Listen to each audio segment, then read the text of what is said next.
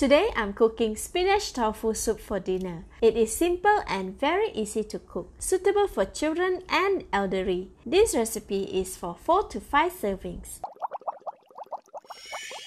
The ingredients needed are 200 grams of baby spinach, washed, cut and separated the stems and the leaves, 1 liter of water, 55 grams of food chalk or fried bean curd sheets, 6 pieces of seafood tofu, 200 grams of squid, which is optional. It can be substituted with shrimp, minced chicken or pork. 270 grams of silken tofu, 1 tablespoon of cut spring onions, 2 tablespoons of oyster sauce, 1/4 teaspoon of sesame oil, 1/4 teaspoon of pepper, and 1/2 teaspoon of salt. The full list of the ingredients and the measurements are in the Seymour link. Switch on the heat. In the pot, add in 1 liter of water, all the pepper, sesame oil, 1/4 teaspoon of salt, and the oyster sauce.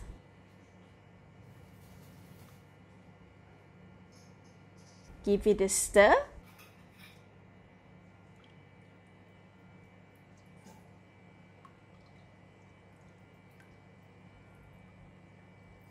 Cover the pot and bring it to boil.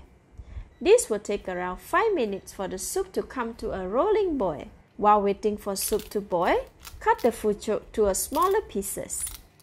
Leave it aside. Cut the silken tofu. It can be cut directly on the plate as it is very soft. We will get 9 pieces of the soft tofu. Put it aside. Next, marinate the squid with the balance of salt. Rub until well incorporated. Leave it aside. After 5 minutes, the soup has come to a rolling boil. Add in the spinach stems, seafood tofu, and silken tofu.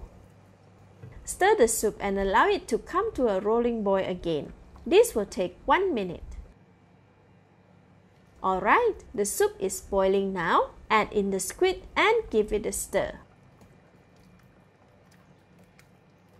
Cover the pot for 30 seconds as the squid will cook very quickly in the soup. Try not to cook it too long as it will become very tough. After 30 seconds, open the lid, give it a taste. Delicious! At this stage, more seasoning can be added as preferred, but for this, it's already perfect. Switch off the heat, add in the spinach leaves. Gently stir for the spinach leaf to soften in the hot soup and to prevent the silken tofu from breaking. Alright, the spinach leaves are soft now. Slightly push down the food chalk to submerge in the hot soup. Set aside some for later. Cover the pot for 2 minutes to allow the residual heat to cook the spinach leaves and for the food chalk to soak up some of the soup. After 2 minutes, the spinach tofu soup is ready. Garnish with some cut spring onions. Let's eat! Oh wow! The soup is very tasty and sweet.